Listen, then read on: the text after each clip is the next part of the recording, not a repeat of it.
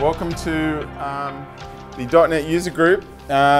This session that you're going to see tonight is one of the favorites that I've been looking forward to for a long time.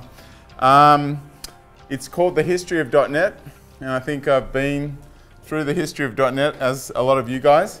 I've been in a lot of the same meetings as Richard, and he always has a very interesting take on each meeting, so it's always awesome. He's going to pretty much compress .NET from 2000 or 2001 up until now. If you include the prehistory, there's 20 years. Yeah, 20 years. 20 years in an hour or so. It's going to be fascinating. I remember one specific meeting, and it was with Jim Olshan, and we had been, is that how you pronounce it? Yep. Olshan? At the Evangelist Airlift in 2004? Yes, and we had been madly waiting on the new version of Windows, and this version of Windows was going to have .NET in it. It was going to have this thing called Avalon. It was Avalon was WPF. It became WPF. Yes. Yeah. And we had Indigo Web Services, and we had this WinFS, and Jim Olshan comes out, and we were, we'd been waiting a long time, years, and we kept getting updates on what was going on. And then he started saying, look, Indigo. We think that it's going to be better if we got to ship now, and we'll just make that a download. And the WPF stuff, we're not quite ready with that. We'll make that a bit later. And I think with the WinFS, we're over ambitious. We're going to cut that. And one of the, I can't remember who it was, yelled out, "Well, what's left?" And it was just, it was a cutting statement, and it was, and what he said was, well, you know those white screens? You know how it goes white? We nailed that. You will never see a white screen. And every time I see a white screen, I always think about what he said. But anyway, I'll let Richard tell us the story of the history of .NET. Thank you, brother. All right, I've already introduced myself, so I'm going to skip past that for all of you. The reason I got into doing this talk is that this past February 2017 was the 15th anniversary of .NET when it first shipped. And a group of Microsoft folks held a party, the alumni group, ex-Microsofties. But Microsoft itself got involved. The marketing people behind .NET actually threw a party and invited me to come down and actually record some interviews. And in fact, if you go on Channel 9, you'll find these little 5 to 7 minute interviews I did that night. I did about 20 of them with a bunch of the old .NET people. And we just sort of told stories. I kind of knew those folks, they knew me. It was a fun set of conversations. But I came out of it thinking, wow, if we don't write this stuff down soon, we're going to lose it. We're going to forget. It's been 15 years. And so I have in my mind to write a book. Maybe a video series, maybe a set of podcasts, because I kind of know my way around that. This is sort of my first cut of the notes to explore the ideas. So I'm happy to share it with you, but I know there's more work to be done, and I'm always happy to take feedback. So let's jump forward to the beginning of Microsoft, this terrible, terrible logo. Because that's the first logo of Microsoft when they made BASIC. That's what they did. This is actually out of the Computer Museum in Northern California. It's one of the original BASICs that Bill Gates and Paul Allen created on paper tape for the Altair 8800. But this is the beginning of Microsoft. Microsoft's first products were programming languages. That's where they really came from, and they made BASICs for all kinds of devices. The first time I ever saw Bill Gates, he must have been in his late 20s. I was a teenager, and I was at a Heathkit office in Vancouver, and he was trying to explain to us why if you buy a Heathkit, you should buy the advanced edition because it has the Microsoft BASIC on it, which is so much better than the Heathkit BASIC. But fast forward a few years to this version of Microsoft. This is the 80s logo, where Microsoft changed. And what changed Microsoft? DOS. They suddenly had a business of operating systems. Now, how did this happen? Why did IBM choose a little unknown company like Microsoft to provide DOS to them? Well, interesting story. That in the 1960s, the US government decided to standardize what computers the US government was going to use. And they held a competition, and 8 companies participated, including IBM and Hewlett-Packard and SCO and DEC. to produce a set of hardware and tools for standardization of computing, and IBM won that competition with the S360, the mainframe, and a language called COBOL. And of course, the side effect of the US government standardizing on it is a lot of large American companies also standardized. So suddenly IBM was this huge organization in computing, to the point where the Department of Justice thought that they were a monopoly and put certain constraints on them. In fact, the IBM signed a consent decree in 1977 saying that they would only build internally critical technology for their primary products, and they would outsource non-critical technology. And one of the examples of this outsourcing event was for the IBM PC, the Model 5150. They were looking for an external operating system. Now, the first operating system for the 5150 was CP/M, but they found this little company who said they could produce a version of DOS, and ultimately did, and kind of set Microsoft on the path to become its own monopoly. Funny how, in the end, it's always the US government's fault, but that's a separate issue.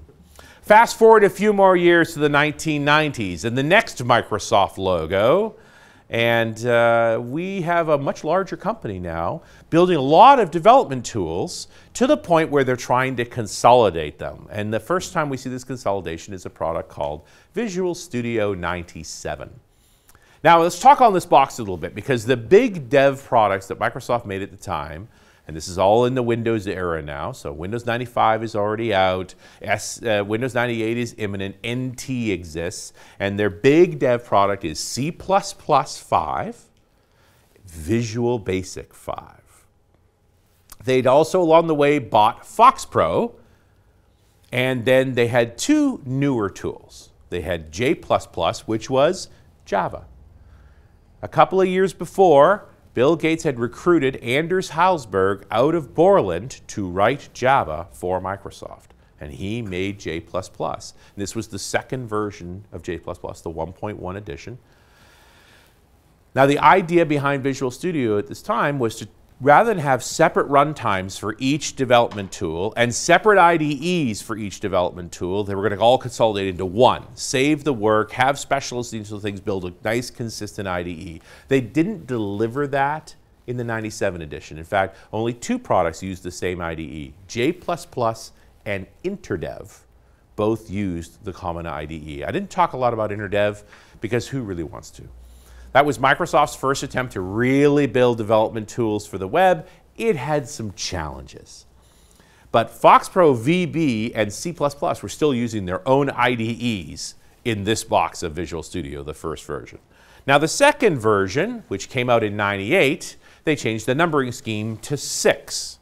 You'll see this theme occur a few times inside of Microsoft. So it was C++ 6, FoxPro 6, VB 6, the third version of J++, which they would call 6, the third version of InterDev, which they would also call 6.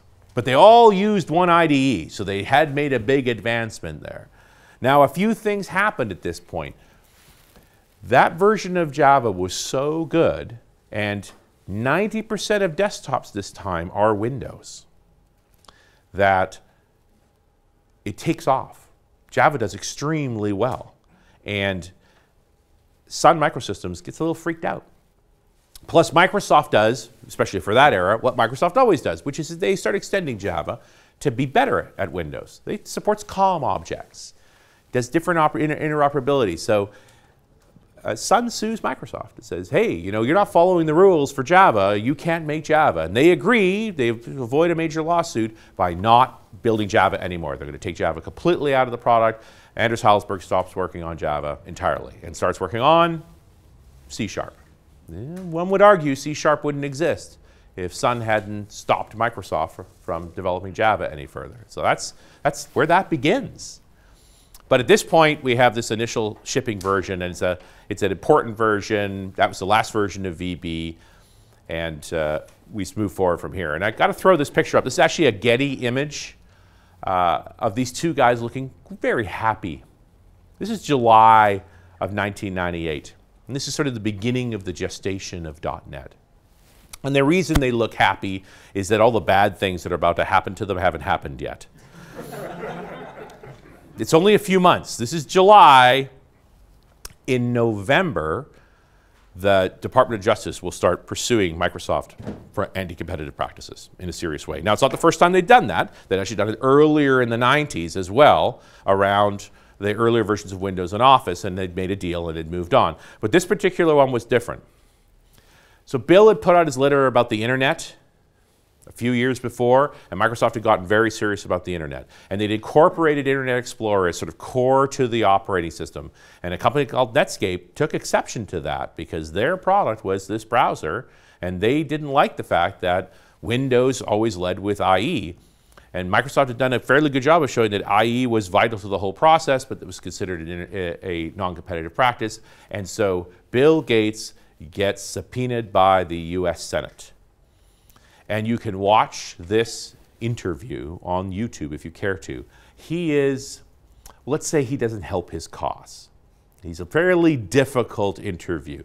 And you got to understand, think about this picture. This is them on top of the world. His mission had been a PC on every desktop, and he pulled it off. There were more computers in the world than ever before. They were almost exclusively running Windows. But now a couple of hard years are going to come down. It's a year in trial, and at the end of that year in '99, Microsoft is declared a monopoly and is ordered to break up. An operating systems version company and an everything else company. And Bill Gates steps down as the CEO of Microsoft, and his friend Steve Ballmer, who he's known since college, steps up and takes over and successfully negotiates over the next year not to break up Microsoft and to create the consent decree that sort of sets the stage for what's going on. So I need to put this, as we talk about .NET, this is an important aspect, context around the whole thing. Key parts inside of the consent decree were opening up source code for Windows to certain audiences. So the real player folks who were complaining that their player never worked as well as the Microsoft player, they thought there was actually code in it that says if it's real player, don't play properly. They have them be able to see the source code so that they knew that wasn't true and could adapt more effectively. Microsoft revealed a lot of source code primarily to allow third-party competitors in their spaces to compete more effectively. And it's one of the reasons that Steve Ballmer says things like Linux is a cancer. He was early talking about the GPL license and the effect that it had on ownership of code because they were a closed source company and he was being forced as part of the consent decree to open up this code.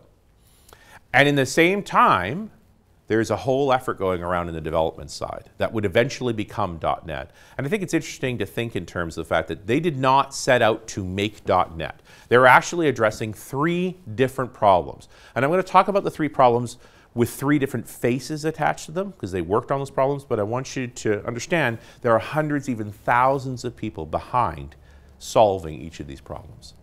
The first was the runtime problem, and Jason Zander, who today is a VP inside of Microsoft, worked on this problem right at the very beginning. And the battle was pretty simple. The VB runtime and the MFC runtime for C++.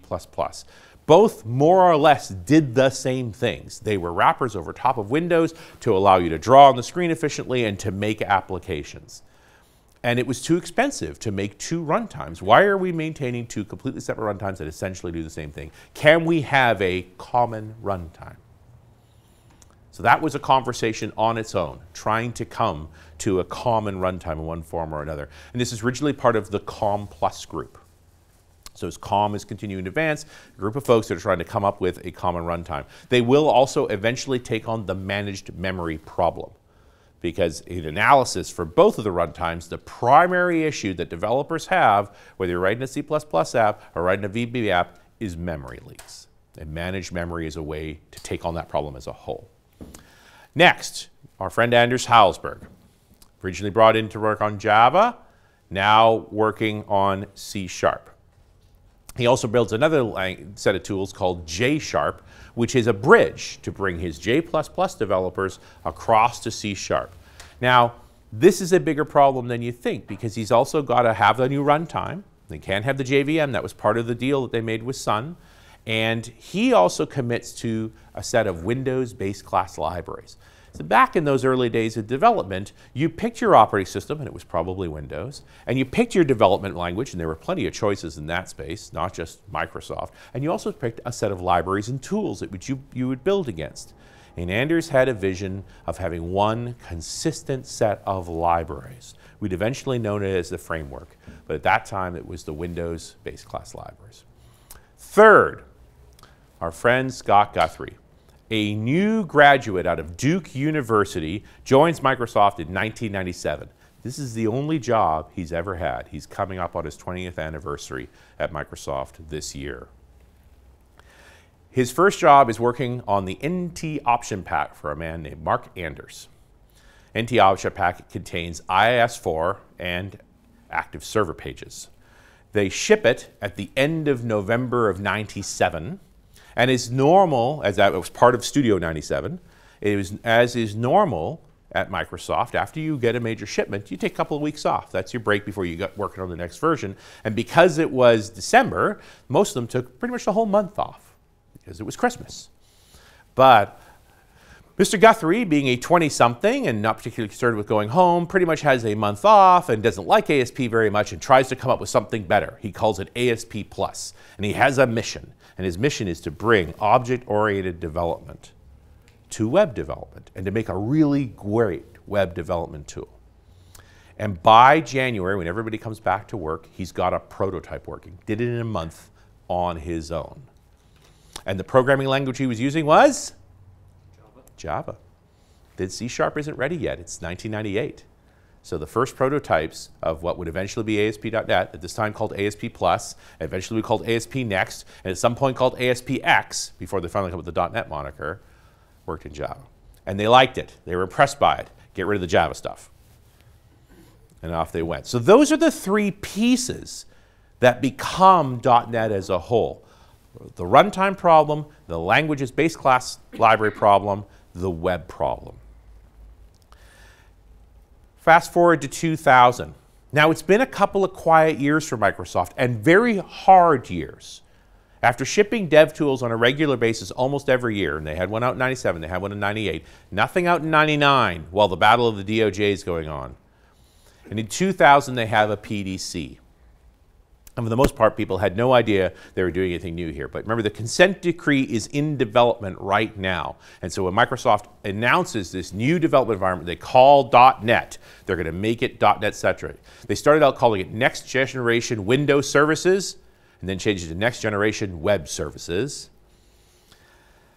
They called it a new platform based on internet standards, and they were going to publish both the language and the runtime as ECMA specifications. So C# was under ECMA 334 and the CLR under ECMA 335. This is not open source, these are specifications, but this is all an effort of Microsoft to demonstrate their openness to deal with this battle around the Department of Justice.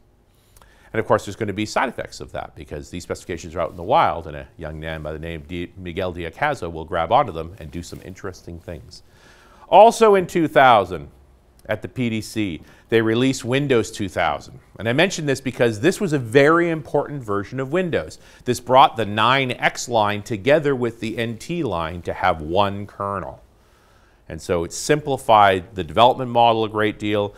They also, this is the point where Windows stopped being available for the Alpha, for the MIPS, and for the PowerPC. Everything was going to be Intel going forward. So they eliminated the hardware extraction layer. They also committed to TCP/IP as the primary networking protocol. Up until 2000, it was still a debate whether it was going to be NetBEUI or IPX or TCP/IP. And in 2000, they commit to the one. This is also the year that the first Pentium 4 ships and Intel breaks the 1 gigahertz barrier on processors.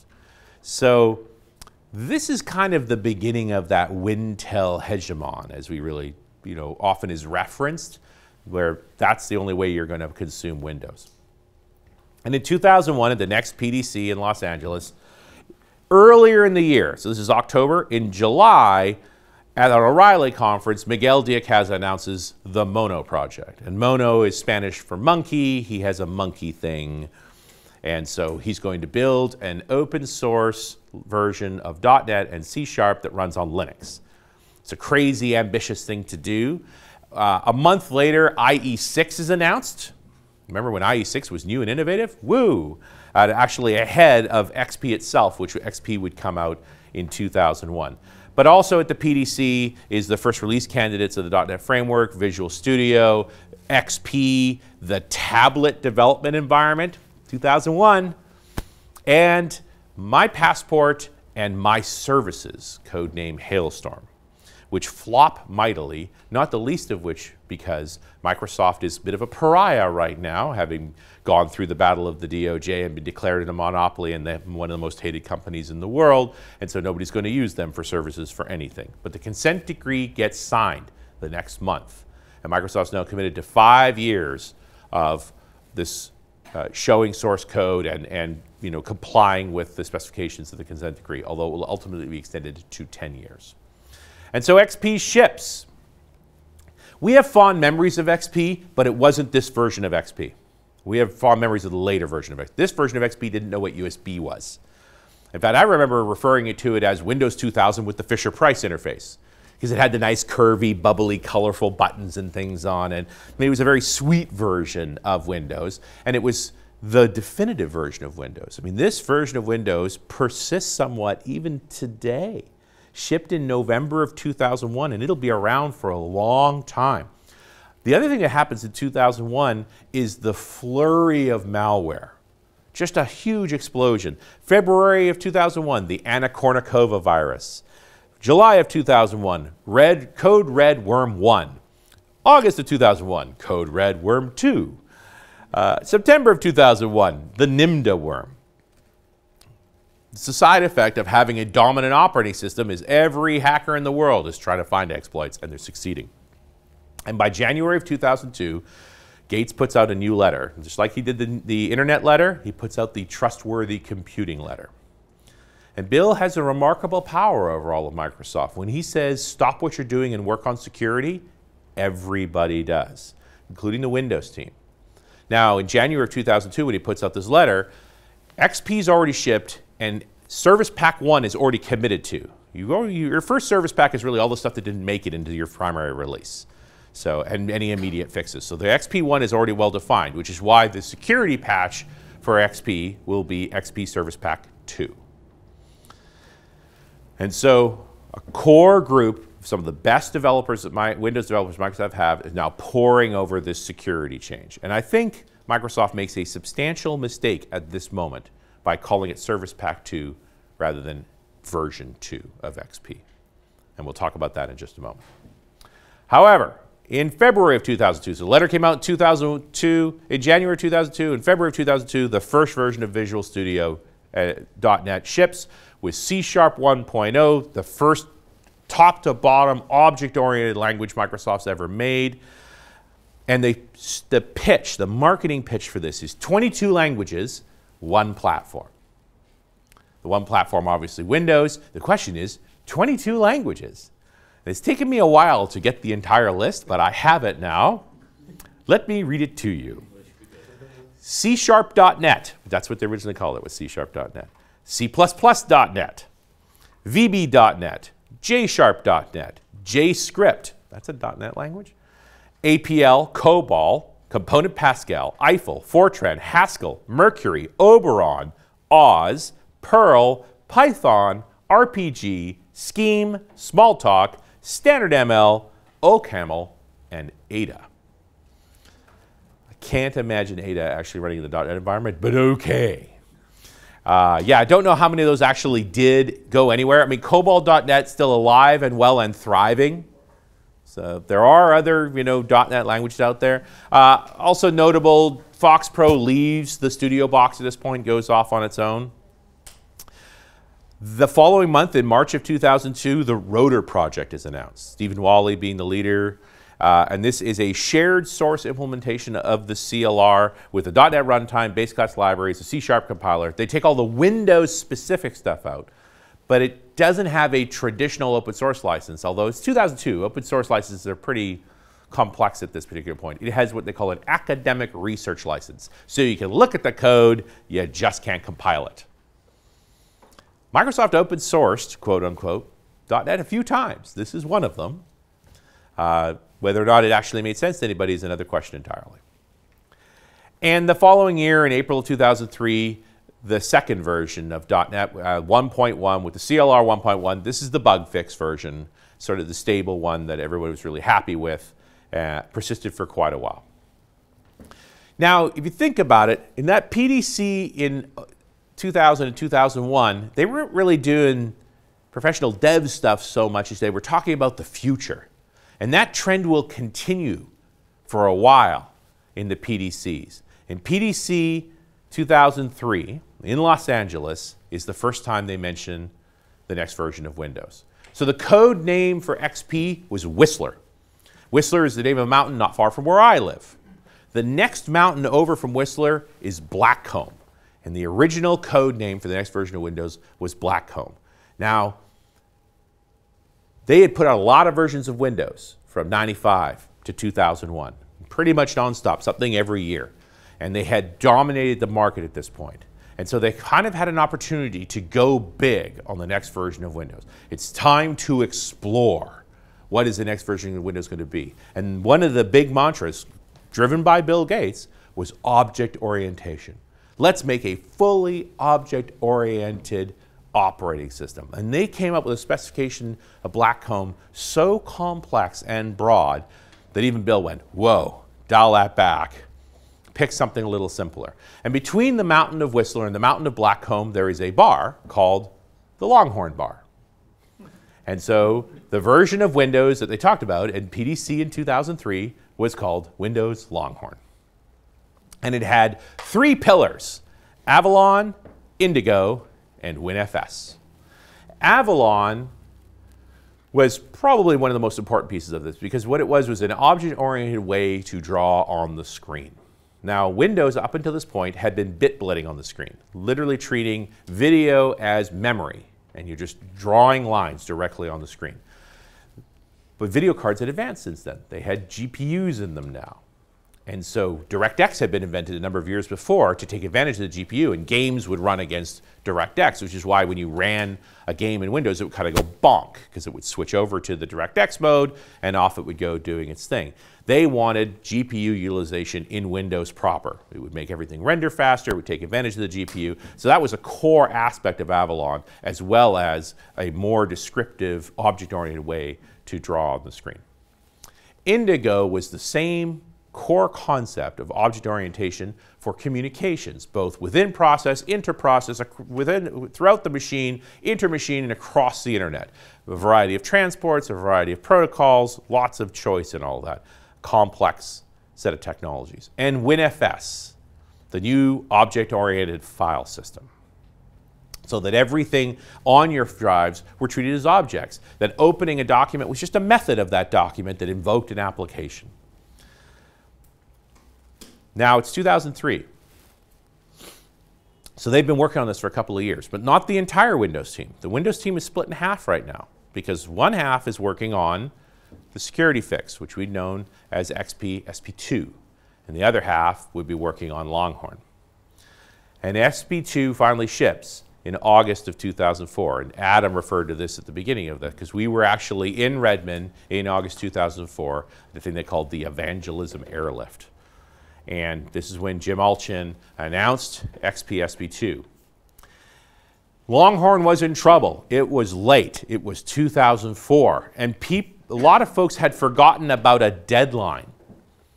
Again, they'd had operating systems every year for quite a while. And suddenly they hadn't had one for a few years. Now, is this really a big deal? Well, yes.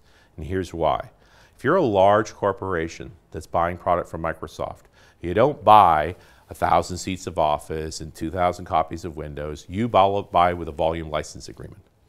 And the volume license agreement basically says, how many people have you got working there? We'll give you this price per person. You have all of the products. And in that agreement is a guaranteed update. And the guaranteed update for operating systems is every 5 years. And the last time you shipped an operating system was November of 2001. So the deadline is November of 2006. It is August of 2004 when SP2 ships. Now, why did Microsoft call this SP2? Because normally service packs are about patches, and this was a breaking change to Windows. This broke things. quite reasonably, they could have called it XP version 2, which also would have reset the clock on the volume license agreement to August of 2004. But this was a security set of patches, and they really wanted everybody to install it. It was important, right? This is going to help protect us against viruses. This is where the firewall came from. This is where UAC came from. A lot of protections built into SP2. It was an important version, and they felt that the service pack was the best way to get it installed, and so they didn't reset the clock. And Jim Allchin took over the Longhorn project and realized it was in trouble. It was August of 2004. He has slightly over 2 years to deliver a new version of Windows, and he basically needs to start over. And so, as Adam mentioned, he kicked out the 3 pillars to focus on the core of the operating system to try and get it together. So Windows is in a huge battle right now, although it's generally not well known publicly. I would also mention that this is when Channel 9 started for Microsoft. Microsoft is trying to rehabilitate their image. They're trying to show that there are people writing this software. I mean, we know this today, but it was a conscious initiative inside of Microsoft to do that. Guys like Robert Scoble running around the campus with a camera saying, hey, what are you working on? And putting those videos up so that we can see these things. And it's one of the problems I think that happened with that version of Windows is they were trying to be open about what they're doing, and so they promised more than they could deliver. But over on the .NET side, we were having a great time because 2005 edition, in November of 2005, the 3rd version of .NET ships. It's the CLR 2.0, C# 2.0, generics arrive, partial classes, anonymous types. The CLR 2 is dramatically better than the earlier version of CLR. And one of the reasons is they made it run inside of SQL Server 2005. Why would they do that? That's such a bad idea. The SQL team wanted it. The SQL team had customers in that era that were starting to do really big data operations, and they needed a complex language to work against the data without having to copy the data out of the database the way you would if you queried and then ran the processing that way. They wanted to execute complex code within queries, and so they came to the .NET team and said, we want a version of .NET that runs inside the SQL Server context. And the side effect of making that work was they tightened the CLR up. They got it a little more abstracted from Windows, made it a little crisper, smarter, faster. Now, to this day, there's a version of .NET that runs inside a SQL Server. It's off by default. Take the hint. Don't turn it on. There are very few cases where you actually want this capability. But I talk about it because it's important to the things that Microsoft does that makes their products better. That they use it internally. They push it around. They dog food their own stuff. And those teams interact and make better product. And often when you see products inside of Microsoft that are struggling, that hasn't happened. And it's just an important part of their culture. A couple other things that happened in 2005. This is when 64-bit comes of age. I didn't talk about this much so far, but Intel kind of loses their minds in 2000 to 2005. They get cooked on the Pentium and a particular set of architectures that ultimately don't scale well. And their competitor, AMD, catches up, starts making processors comparable performance to the best Intel processors. And in the midst of all this, they're trying to figure out how to do 64-bit. Intel's solution was a processor called Itanium, a totally new architecture built from 64-bit from the ground up, and the 2 guys that bought it thought it was awesome. We ended up calling it Itanic. Microsoft dealt with Itanium very well. There used to be an option to compile to Itanium. They eventually took it out, but in .NET we could do that. AMD did something really clever. They came up with a set of extensions to the BIOS inside of the AMD processor they called X64 or AMD64, the 64-bit extensions. And a Microsoft guy by the name of Dave Cutler, who's a tech fellow to this day, used to work for DEC, is responsible for NT, is like the god of the kernel inside of Microsoft, wrote a paper called Windows on Windows, where he showed, based on this architecture, you could run 32-bit apps inside of a 64-bit context with a thunking layer that would be able to communicate between them. And that cemented AMD as the 64-bit solution, and within months, Intel had a similar set of instructions called IA64 to allow them or EM64T to allow them to do the same thing. And that set the 64-bit path. And that's also, so in Studio 2005, we got the compile to 64-bit option and the compile to 32-bit option, which defaulted to the compile to any option, which was great as long as you only ever ran it on 32-bit. If you actually took an app you compiled any and ran it on 64-bit, it would crash, I guarantee you. Except in demos. In demos it would work. In real software, it wouldn't work. Ask me how I know. All right. And I would say at this point, Studio and .NET has achieved its original goal. They have made a great managed memory development environment with a unified runtime, a robust language, an effective web solution. Although the web is now evolving and the world's about to get a lot more complicated. Microsoft launches a new conference in 2006 called MIX, where they're starting to really think more broadly about the web. And this is where they first mention a new technology called WPFE that will eventually be called Silverlight. This is also when IE7 gets released in October of 2006, after 5 years of IE6. And people wonder, well, where did the IE team go? Why was there no new version of IE for so long? They were working on Avalon. It's a rendering engine. And the best rendering guys, they worked on the Avalon project.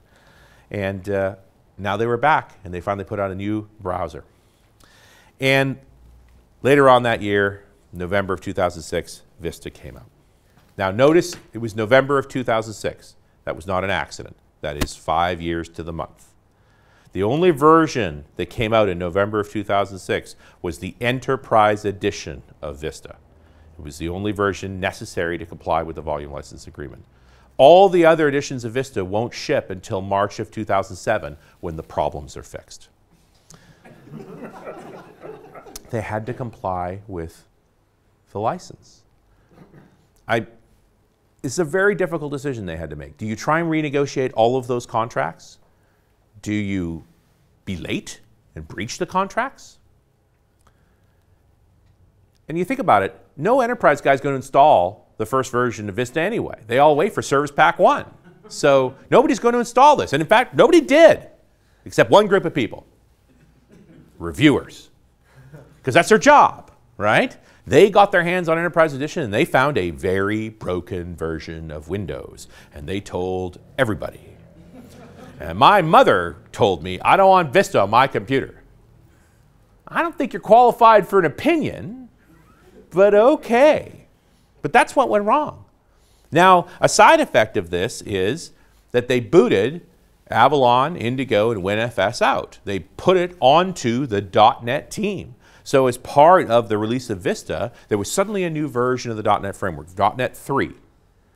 With CLR 2, they didn't rev that, and it suddenly grabbed onto Avalon, now known as Windows Presentation Foundation, Indigo, now known as Windows Communication Foundation, Windows Workflow, and Card Space, which I always thought was a good idea, but apparently I was the only one.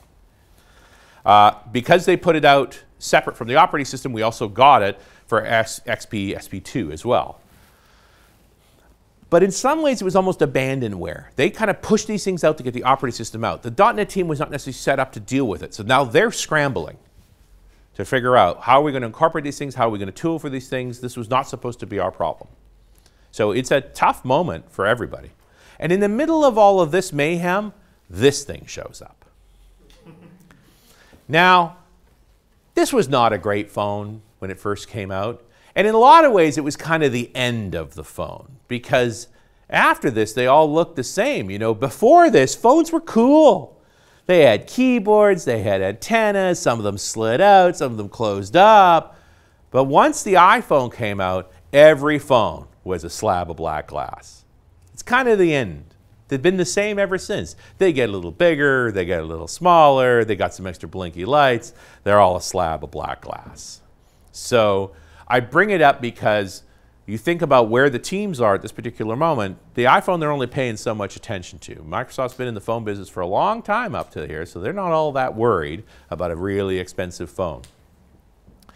More interesting thing that happens is that Silverlight finally ships. And we did the interviews with Brad Abrams when he actually announced this product, and he came up with this secret.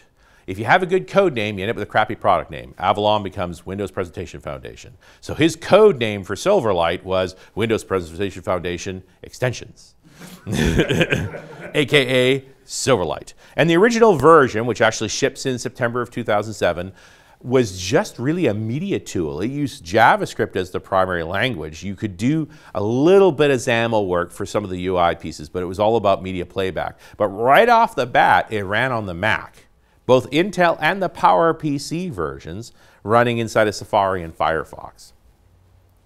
And Scott Guthrie, who drove this project, he did something else with Silverlight that I thought was very interesting, because up until now, for the most part, the developer group put out a version of Studio with all the new tools about every year to 18 months. But he's shipping Silverlight out of band. So they put out this initial version, and they'll put out 4 updates over the next 10 months. Not major version numbers, but incremental updates. There's constant changes going on here. Scott also does another interesting thing. He starts hiring what we eventually called Scott Guthrie's Ninja Army. In fact, in October of 2007 alone, he hires Scott Hanselman, Rob Connery, Phil Hack. Other amazing people that are in that same time Jim Huguenin, John Lamb, Glenn Block, all heavily into open source.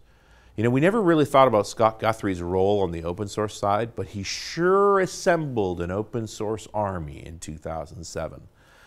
And at the same time, they were working on an alternative to ASP.NET Web Forms, which eventually would be known as MVC.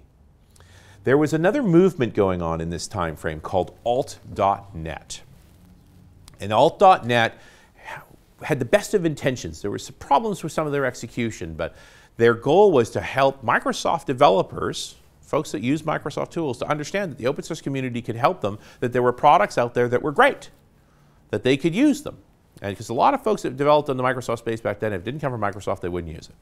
And these guys thought very different like that. And they actually held a conference in October of 2007 in Austin and invited Scott Guthrie to keynote, and he said yes.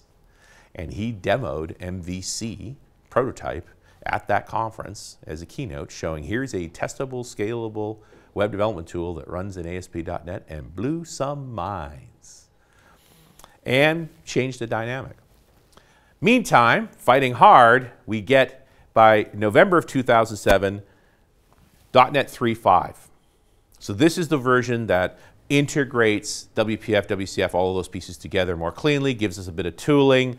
Link arrives.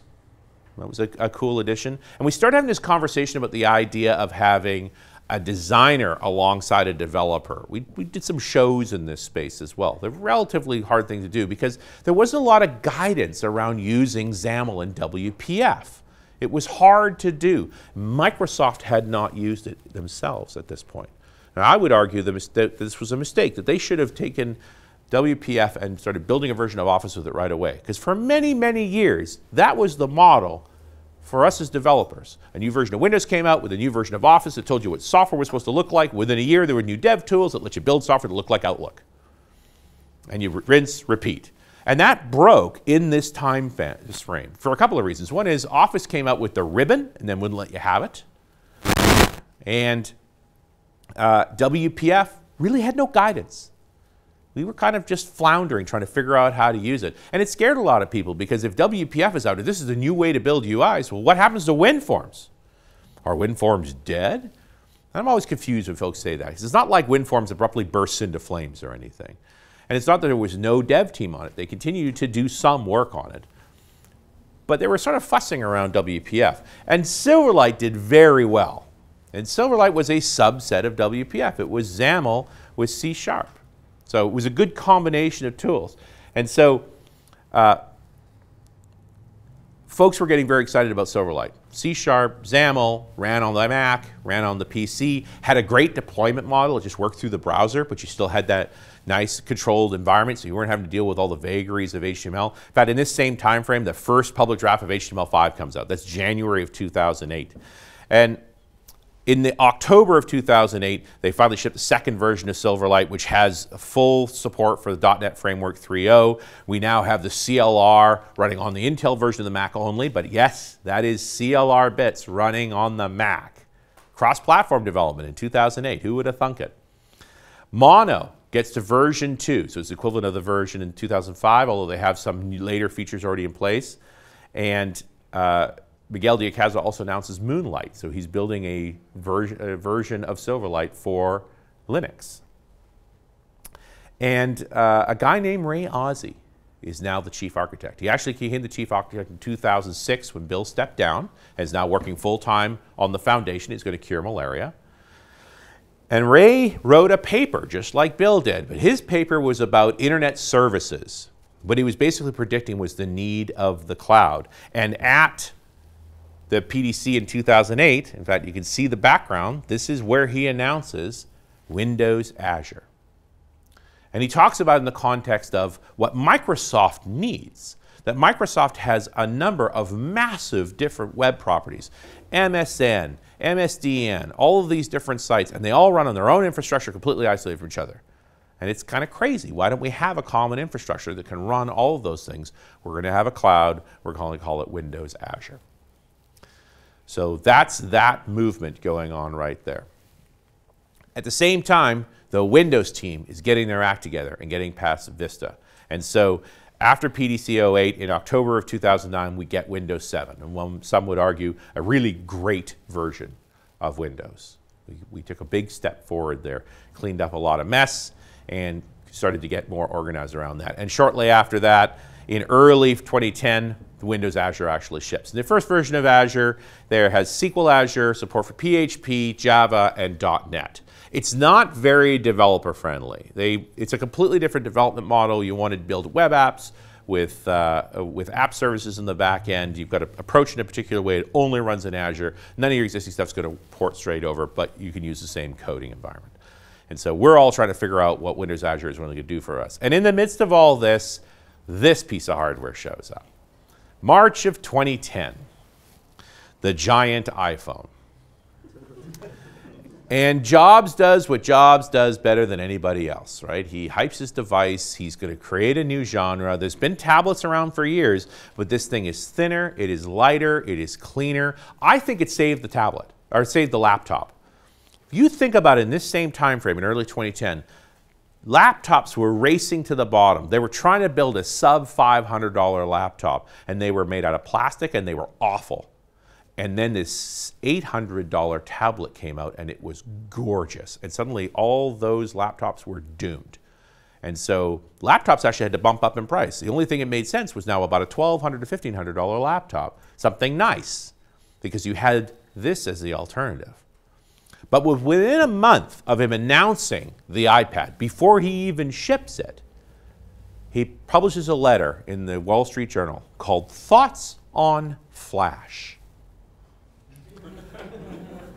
What his thought on Flash was is Flash sucks. What he discovered was Flash killed the battery on the iPad because Flash is a badly behaved piece of software. And so he banished all plugins from Safari. That was his solution. Now, he had a number of explanations for why he was going to do that. It wasn't just about the battery life. Plugins are also a malware vector. And he wanted to control the software more tightly. But at that moment, the idea of mobile flash and mobile plugins, for the most part, died. It wasn't just the iPad.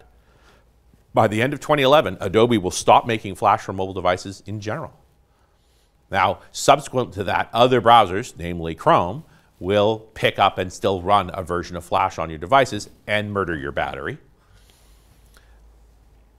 But this is an important moment. It may not have been for us, we didn't know, but it was an important moment for Microsoft because Silverlight's now jeopardized. Silverlight was the happy-go-lucky, we were having a great time up until this moment. It was C# XAML, it ran everywhere we needed to run, it wasn't going to run on the iPad. And how important was that actually going to be? By the way, in the midst of all this, they did announce Windows Phone 7, which ran an even smaller subset of Silverlight. There's not a lot to talk about WinPhone. We kind of know the outcome of all this, but it's in the same context. And Studio 2010 comes out at Mix 10. Well, actually, after Mix 10. I actually worked on the launch event for this in April of 2010. Important things about Studio 2010. This is the first product Microsoft actually implemented with WPF. They changed the IDE over to WPF, and it made WPF dramatically better, just like every time Microsoft dogfoosed the technology, because those two teams then worked very tightly together to get things working more effectively. Silverlight 4 is out. It now supports Chrome. Chrome is the hot new browser at the time. It runs out of the browser entirely. They start running huge projects on it, like the 2010 Olympics used Silverlight as their primary streaming mechanism, which is kind of awesome. The first version of F# arrives. So Don Syme, who's a researcher for Microsoft Research out of Cambridge, England, actually an OCaml guy, had been for years experimenting with using Studio to try out different language concepts. And he finally comes up with a version of a vaguely OCaml-ish, Haskell-ish language that's very functional. And the production team, so Sagar, the dev team, like it so much, they actually want to incorporate it in the Studio. And so F# starts shipping with Visual Studio 2010, which is cool, and it's still around today. There's one other thing that happens in 2010 that people forget, but Microsoft bundled jQuery into Studio 2010. The first time Microsoft had actually included a third-party open source library as a shipping part of their tools. The side effect of doing that is a thing called the jQuery Foundation, which basically provided controlled licensing and legal protection around jQuery. That entity would morph into the JavaScript Foundation. So, you know, it was still early days for open source at Microsoft, and yet they're doing some very important open source things at that moment. And later that year, in October, the last PDC. They did it at the Microsoft campus in Redmond. It was only about 1,000 people who could go. The space is not that big, but they streamed everything. So for the most part, if you were there, you were just an applause track. It was mostly about the online thing. But something interesting happened in that event. Microsoft did a developer event and didn't talk about Silverlight at all. And people noticed. And a reporter by the name of Mary Jo Foley caught up with Bob Muglia, who's a president of Server and Tools, and asked him, why didn't you talk about Silverlight at PDC? And Muglia's quote is, our strategy has shifted. Now, what he was talking about was the fact that the iPad and iOS wasn't going to run Silverlight. But it was a big blow. People flipped. It was shocking. And in the ensuing row, Muglia resigns from Microsoft. He's gone in January the next year. And the guy who fills his role is a guy named Satya Nadella. I've also, in pulling together the story, I realized it's right at this moment that Anders Hallsberg leaves the C# team and starts focusing on a tool that will eventually be called TypeScript. Because I think this is a very challenging moment for Microsoft looking at their dev tools, understanding that the client-side world is diversifying, and if they're going to be developing for them, they have to be able to handle that diversity. So they're trying to figure out what to do. And at the same time, they're pouring a ton of energy into JavaScript. These three browsers, the IE9 team, the Chrome team, and the Firefox team, working on the Chakra engine, which was the IE9 engine, the V8 engine, which is the Chrome engine, and the JavaScript Core Nitro engine, that was the Firefox engine. They basically start to duel to make faster and faster executions of JavaScript. They send each other cakes when they put out new versions that beat the previous milestones. There's all these measurements going on.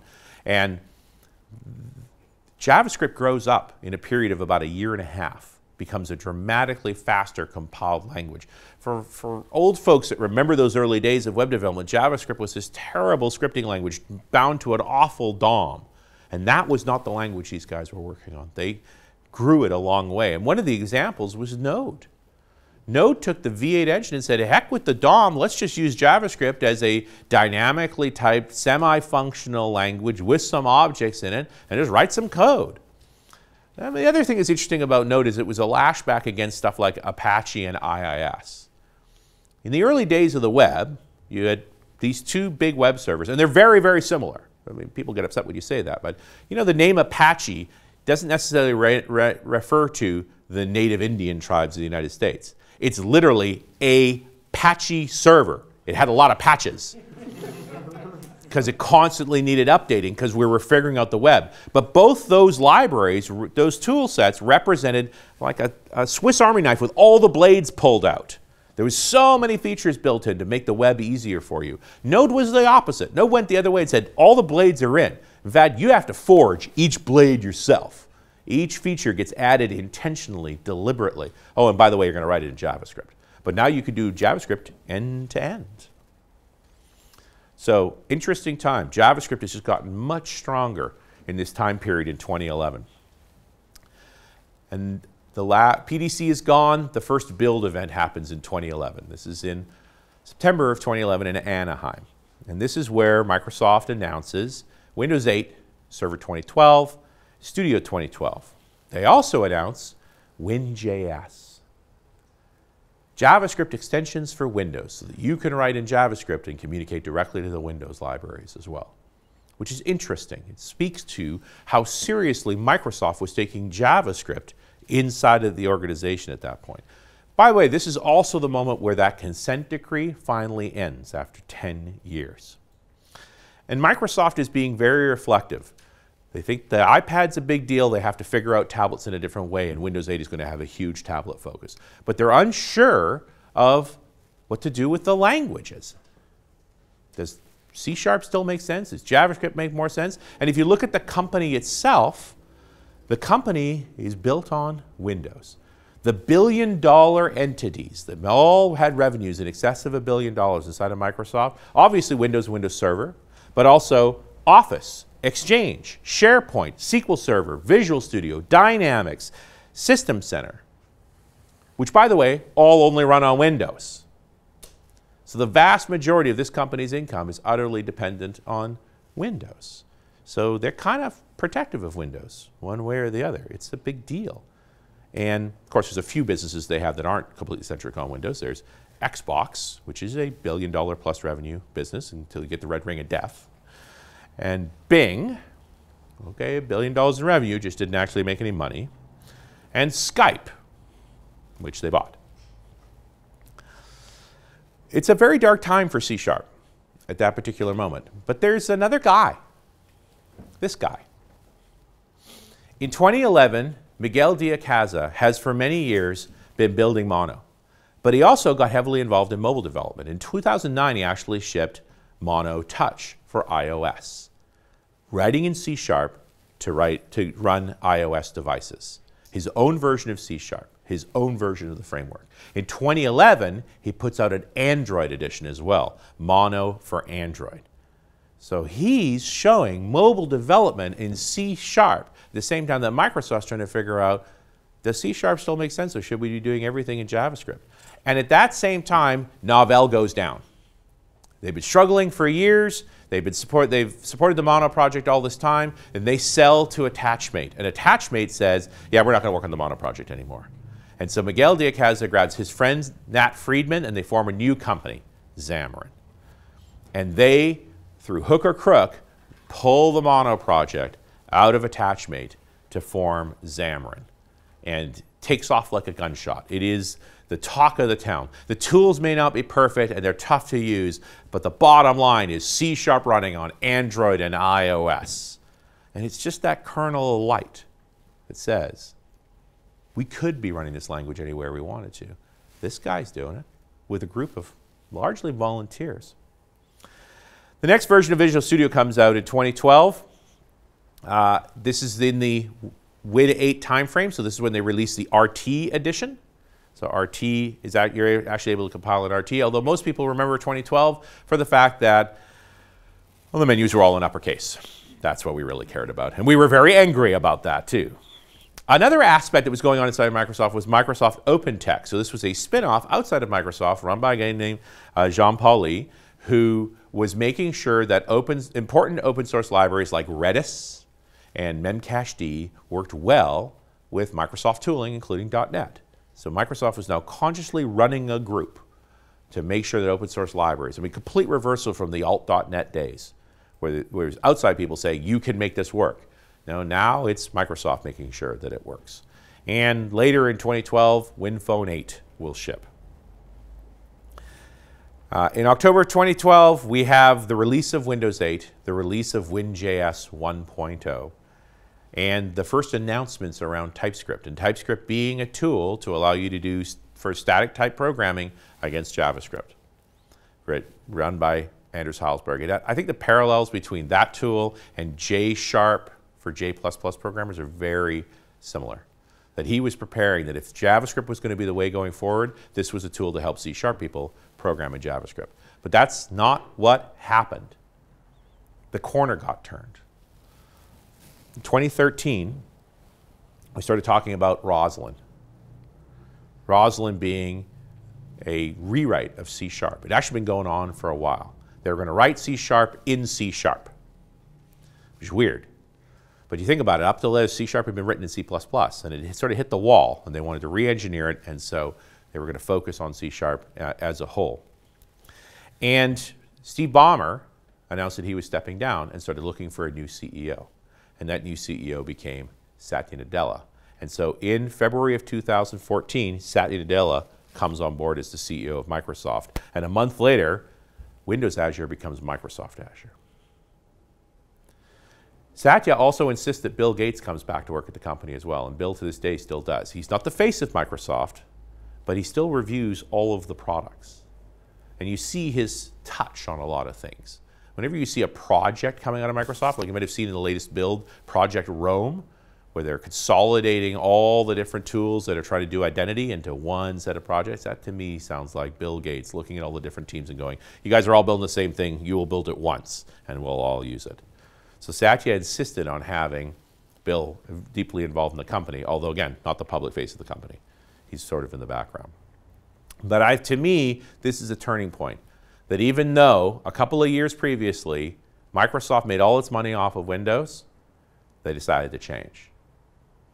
And you really saw this at the next build in 2014. This is when they announced the .NET Foundation. And Xamarin went into the foundation, a bunch of other libraries, so now they were actually managing the licensing of open source for .NET projects.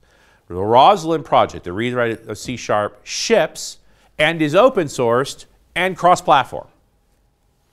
TypeScript ships. And Microsoft announces that Windows licensing is free on any device with a screen smaller than 9 inches. The former crown jewel of the company, but if you got a little screen, we'll give it away.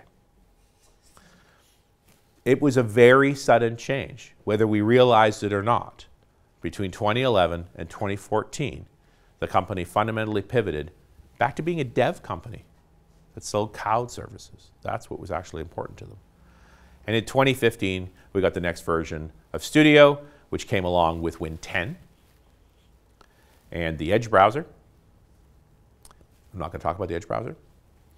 MS OpenTech actually gets rolled back into Microsoft because there's no point. We are now doing open source development across the board. They ship Visual Studio Code, built on the Electron engine, an open source project for working on Visual Studio projects. Interesting all by itself. And of course, HoloLens, which I firmly believe in the idea that the visor is probably the thing that will actually displace the phone. I know we're all concerned about wearing stuff on your face, right? Google Glass made the glass and everybody got called a glass hole for wearing it. And I was trying to understand why. Like, why are we struggling to get past that? Because we've definitely gotten to a place where we're doing what was used to be socially unacceptable things with our phone, right? You walk around like this, you nearly walk into traffic. You're in the middle of a conversation, your phone vibrates, you simply pull it out and look at it. Like, we've come to accept these things. Why? My daughters got smartphones fairly early on. They would bring them to the dining room table. That annoyed my wife, and she wanted to ban phones from the table. So I got her a smartphone. Then we all had smartphones at the table. We made it socially acceptable. I think when the visor is good enough, you'll just wear it. Because when somebody will say, wow, you look like an idiot wearing that, you go, I don't care, this is awesome. And you'll put it on them, and they'll go, oh my God, that's awesome. And then they'll want one too. Because that's what happened with these phones. I think it'll happen with the visor. So I'm not going to make fun of HoloLens. There's displays to come yet. And again, the way they're building that allows us as developers to take advantage of it. But the big shift, of course, was the complete open sourcing of .NET and the .NET Core. So that was only last year, June of 2016, that they put out .NET Core 1. March this year, .NET Core 1.1. And we're expecting any time now, sometime this month, maybe next month, .NET Core 2, which just like .NET Framework 2 was probably going to be the breakthrough version, along with Studio 2017, which I'm not wildly excited about. I still like 2015, but 2017 is getting better. And better licensing for all of those things. So what can we expect next?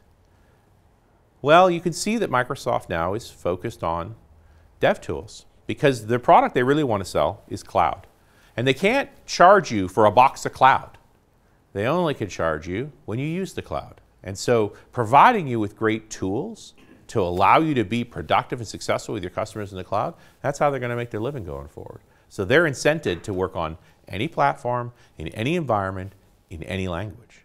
And I think that's the shape of the tools that you're seeing today, is being able to provide all those things. And I think the future of .NET's never been brighter than it is right now. It's completely changed from the story of 2002, but it's also reflective of the world we're actually living in. And I am optimistic. Thank you.